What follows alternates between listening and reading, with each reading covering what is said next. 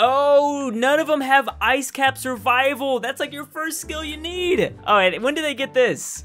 This is like the most crucial thing in this world. We're getting closer and closer to a world that's just gonna be dominated by AI-only games. And I would like to take some credit for that. I've been pushing this stuff for years, and I'm gonna continue to push this stuff. This is another one that I'm really excited about. Basically, we're gonna create a planet that has anything we want, any sort of geographical features, basically. And we're gonna watch human civilization rise up, nations form, and see how stuff is affected. I don't know, let's just jump into it. World generation is done. Okay, so it looks like the game can do, no, we're gonna edit this a little bit. The game's just gonna randomly pop us in. This looks like Mars. Have you guys ever seen like the Mars, like Mars with water? It has like kind of a perfect little circle continent like this. But okay, let's change it around a little bit. What is this? Scale, terrain, altitude. I don't even know, what does that mean? I don't know what that means. Is things getting, oh, it's getting greener, right?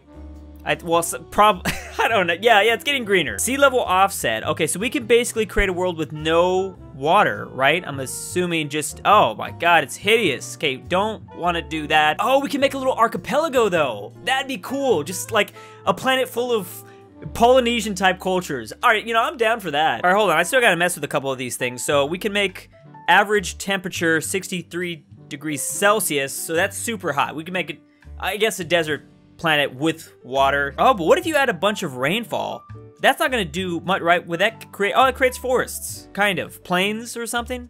I don't know. Yeah, we got a brush. I can kind of paint things now. Okay, this is really cool. I've always wanted a game just like this where I can create whatever type of geography. Okay, well, we can lift up. Yeah, we can definitely create like little mountain ranges and things like that. I should create like a Himalayas in my world. Oh, and they got a temperature brush. Cool. I am really liking these brushes, because I am a brush, as you can see. What if we made like the polar ice caps super hot? Like that was the hottest part of the planet. Would that even, doesn't make any sense, but we could try that. This is the part I like the most. I should have showed this right away. There is a globe view, so this might be a bit better. Again, if I make like, yeah, the polar parts as hot as possible, what exactly would happen? If I set the sea level to as high as possible and there is no land, can we go forward with the simulation? Select location. Just how about right here in the middle of the ocean? Is that gonna work? Can we do that?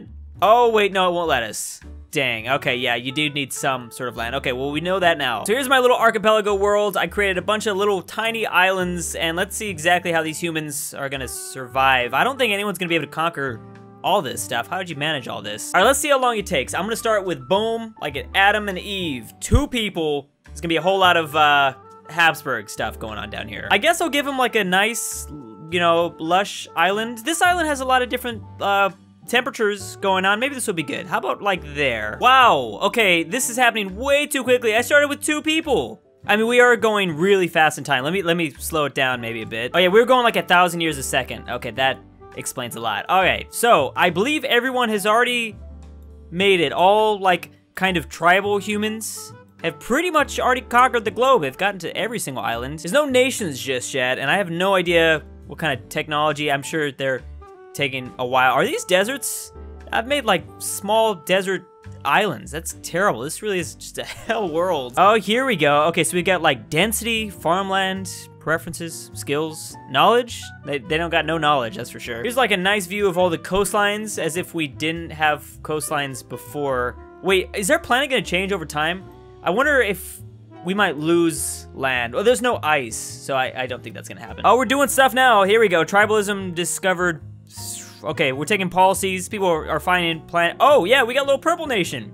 Actually, we got more than that. We got like blue, purple, green. Oh, this is gonna be fun. There's also a little data up here to show me like, wow, these are all the leaders that are like dying in an instant. I've got all sorts of things going on, different ages and wisdom, charisma. But honestly, it really doesn't even matter in the long run. That is as deep. There's a lot of islands that still haven't been touched yet. So this is gonna be actually really interesting. We're gonna see like maybe a Imperial Japan rise up and just start taking everything. Oh, triple island right here. Oh, that doesn't look right. Uh-oh, that's demonetized. We've got like, what, 6 nations all sharing this, like the biggest continent? Something like that. But yeah, I wish I could pronounce like just some of these names. I wish they were normal. I had no idea I made the smallest little island imaginable. Let's see how these people do, because they are they're living on an atoll. I think the biggest nation so far has over, is this 1 million tribe members? That can't be right. There's no way they fit 1 million people on this island. I don't know how big this planet is or how small humans are. Are humans super tiny in this planet? It's kind of interesting seeing like the wars and civil wars, the battle for each island happening. Oh man, yeah. Because sometimes you see like someone take over, but then they just break apart and they break in half and then they gotta start the process all over again. These little red guys here is, they're apparently disorganized bands.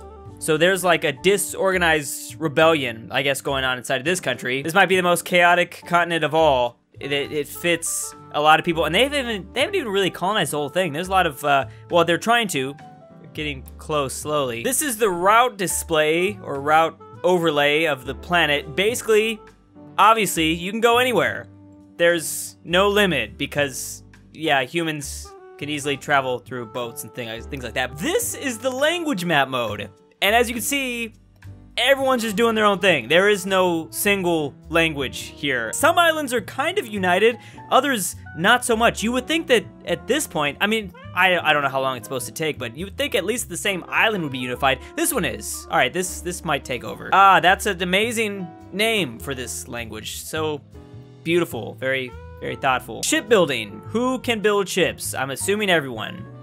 You know, it doesn't necessarily look like everyone can build ships. It looks like most people can build. Well, certain places are better than others. So this little island, for some reason, is just cranking that out left and right. This is England. I don't know. This world's England. Y'all got agriculture, somewhat agriculture. This little circle island is doing pretty good. I'm assuming everyone has agriculture. Just, yeah, certain places are doing better than others. This is the most densely packed island, and I don't really know why. I mean, this is kind of a weird world to be doing this in, because I feel like humans would naturally migrate pretty logically, but because everyone's just an island, you know, you just stumble upon certain places before others. Okay, now hold on. Let me try this again. Let me try, okay, well, I don't want a frozen planet. Let's not go with the frozen planet, but I am gonna mess with this a little bit, something that is kind of exactly what I was hoping for. I've always been curious what would happen. We're basically gonna have humans survive on the snow, on the snow caps, and I doubt this is gonna go well. I don't know what you're gonna do for agriculture or food, but you know, that doesn't matter. Oh no, oh, it's uninhabitable. Okay, I gotta give them at least some green stuff. All right, now here we go. So, luckily they've got a bit more room to work with now. Oh man, are they even gonna go in the middle? Oh, this is gonna be so weird. Have they made it to the South Pole yet? They did. Wow, how did they do that so fast? All right, this makes no sense whatsoever. I don't even know what happened here. Don't ask me, but I do like, well, come on. Wouldn't eventually, as technology gets better, we'd be able to go out here and live on the ice caps? I feel like that'd be, I don't know, essential. This globe looks like it's wearing a little hat. I don't know, to me, it's it's a nice little hat, basically. This is where the most valuable land's coming from, so let's see who gets most of this. Basically, the mud, woods, women taking a lot of it. They need to, yeah, they're gonna be competing with some people though. Yeah, I'm just gonna go ahead and assume that there is no such, yeah, there's pretty much routes all over the place. You can't mess that up. I'm really curious to see which pole does better, because yeah, that's what we're gonna do. We're gonna advance for like millions of years and see exactly which side does better. I'd imagine here, they just have more usable stuff. Oh yeah, I forgot to mention, some of this stuff is like mountains.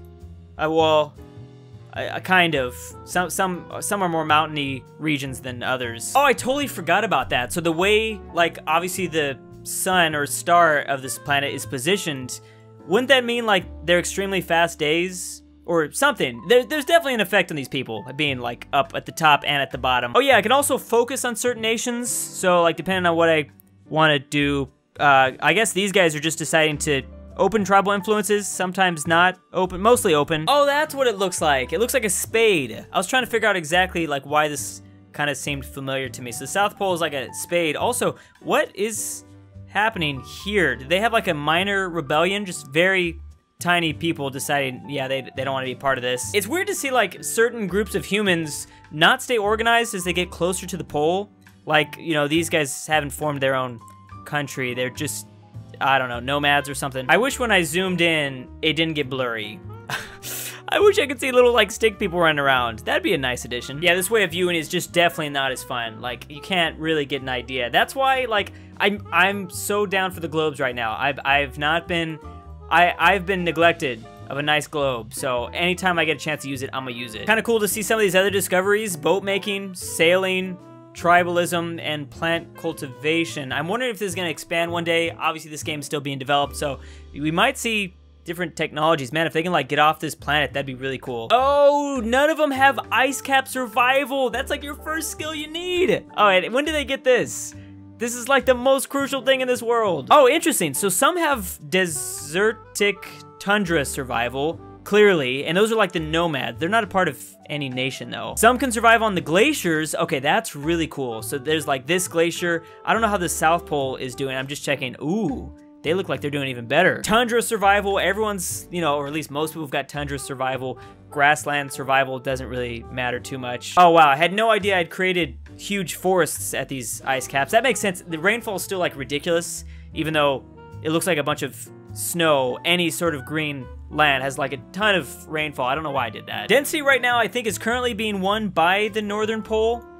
Definitely, because their edges are much brighter, I think longer a bit too. Anyways guys, let me know if you want to see more of this game. I thought it was pretty cool. I think if I build a better world, we'd see a little bit more expansion, but I kind of wanted to like just mess with, I don't know, how crazy I could make it. And that was pretty weird. But anyways, thanks for watching. See you next time. Big thanks to the Spooktober patrons: ElphieC, Elijah Senpai, Ruserification, SwissAargau, Maxy G, Bonny, Famme, CooterDonkey, MisterPERKELE, BradenH, Mega Fatboy 2.0, The Hentai Lover, Millatime, Sleeper56, BirthdayDaddy, BallinLikeStalin, Furry, Cruz, Vincent S, Public Education, ElphieC, Mikey, thank you.